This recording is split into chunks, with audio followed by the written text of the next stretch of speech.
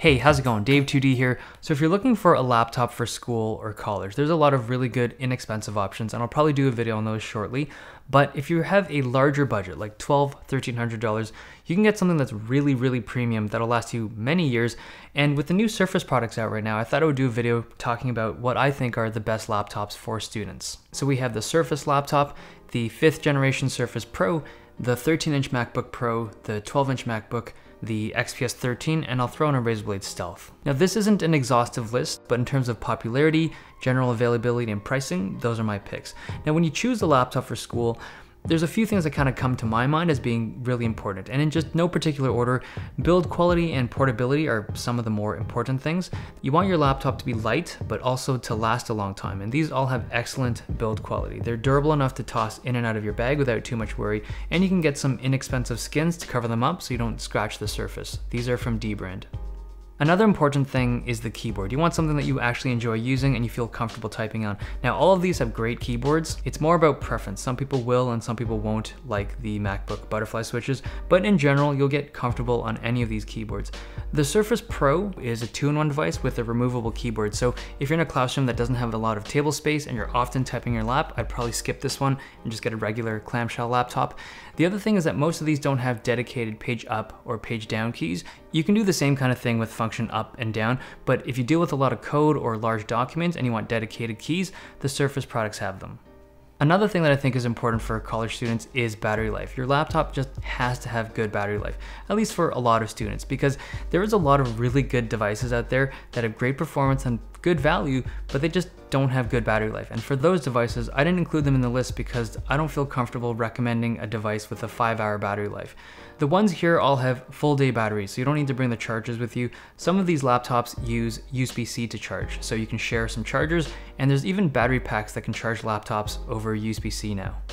I'm not going to talk about performance too much because truthfully, you're not buying these laptops for like blistering gaming performance. They do all feel pretty similar in terms of how quick the overall system is, and gaming performance is also going to be pretty mediocre. But anything with a Thunderbolt 3 port, like the Razer Blade Stealth, can connect to an external GPU for playing games. In terms of pen input, depending on the person you are and the type of courses you're taking, you may or may not find these useful. Personally, I think they're amazing. You can use it for note-taking, annotating course materials, drawing, whatever you want.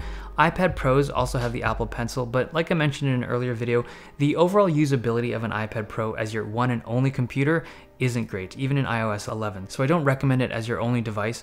Without a doubt, the Surface Pro is the king for pen input. The Surface laptop can do it as well, but it's not as good because it's got a wobbly screen. You kind of have to hold the screen while you write. I mean, it's usable, but the Surface Pro was kind of built around the whole idea of pen input. Now I've done individual reviews for all of these, and I'll link them below if you want some more information, but just some quick notes about them. First, the two MacBooks. They're both expensive, both have awesome screens with great speakers. My only real issues with them are the USB-C ports. Now my stance on USB-C has always been pretty positive, especially in 2017. I don't mind Apple being as aggressive as they have been in terms of pushing the whole USB-C thing, but I don't think it's the right choice for students because all it takes is just one time when you need a USB-A port on your device and you just don't have an adapter, that's gonna suck. But if you can afford a MacBook and you think you can handle the dongle student life, then go for it. The new Razer Blade Stealth with a 13-inch screen is actually one of my favorite Ultrabooks on the market right now. It's really expensive though at $1,400.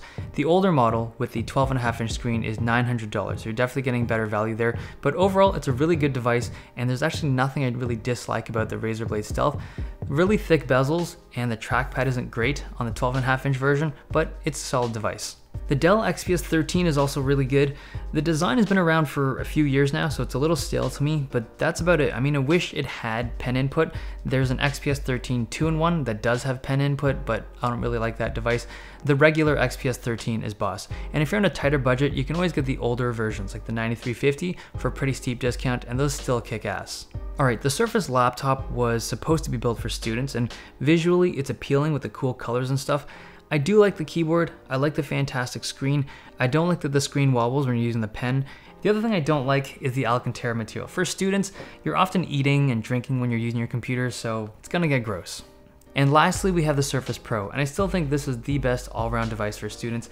It's expensive, especially once you add all like the pens and the keyboard and stuff like that, and it's not the prettiest device. It looks okay, but it's not like super gorgeous like the Surface laptop, but it's very versatile, and a lot of the feature set is geared towards students and productivity. Now, I wish it was cheaper. There's always the option of getting the Surface Pro 4, the previous generation. That's a little bit cheaper than this with really similar qualities. But yeah, I mean, any one of these devices are good. This is still my favorite.